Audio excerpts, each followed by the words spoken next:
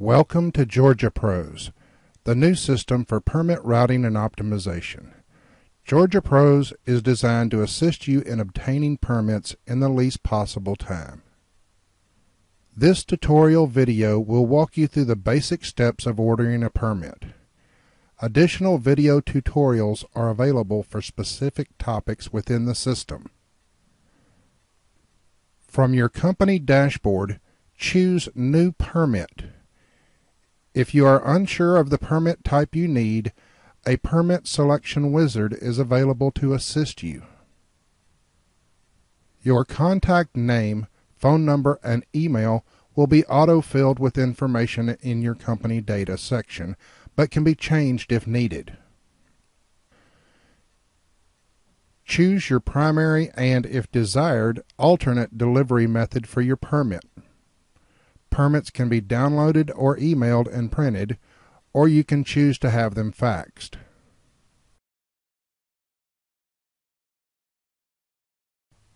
A field is provided for a reference number for your internal business use if desired.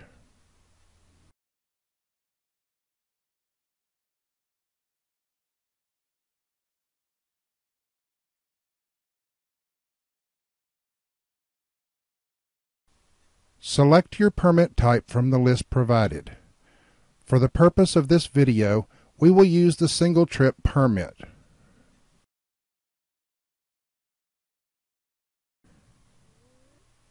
Enter a description of the load you will be carrying.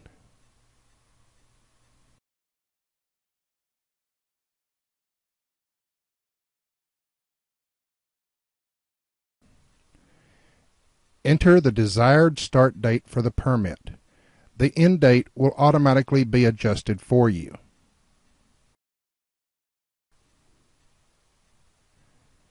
Click Next to continue.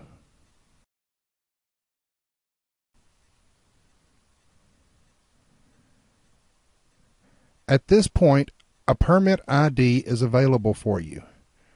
This is an application number that can be referenced if you need to call the Georgia Permit Office with any questions.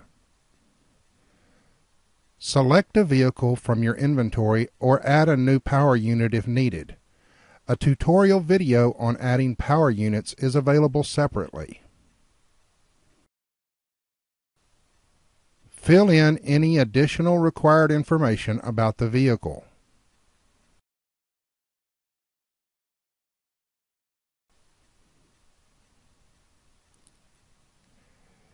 You must attest that the load is not divisible or that hauling additional items does not create an additional over-dimension.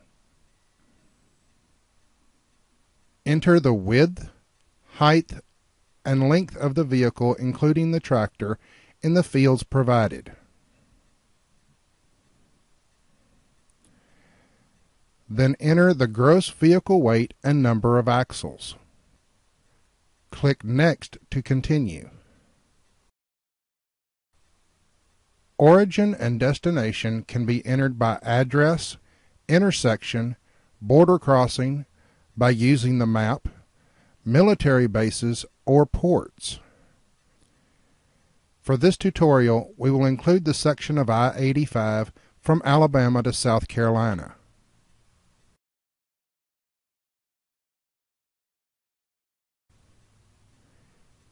Once locations are entered, click Validate and Run to continue. Once the route is calculated, you will be prompted with a map of the route. Below the map, you will find detailed directions for the route.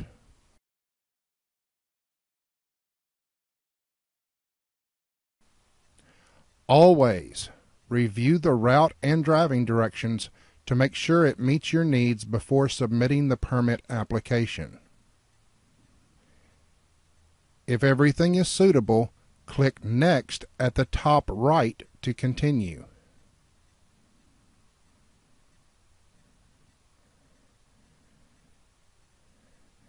You will then be provided a review of the permit application and associated fees.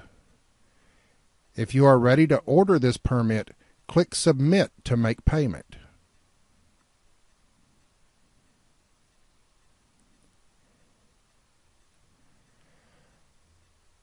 Payment can be made using an escrow account or a major credit card. If using a credit card for payment, a convenience fee of $7 per permit will be added. Click Submit to continue. Your permit application has been submitted. You can now order another permit or return to the dashboard to check the status of existing applications.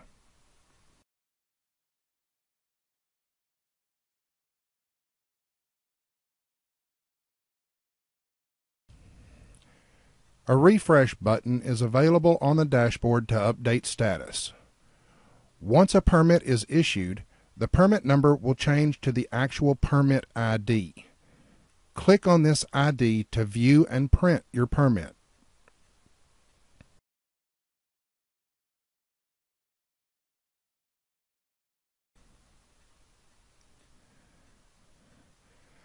Don't forget that the driver must sign and date the permit in order for it to be valid.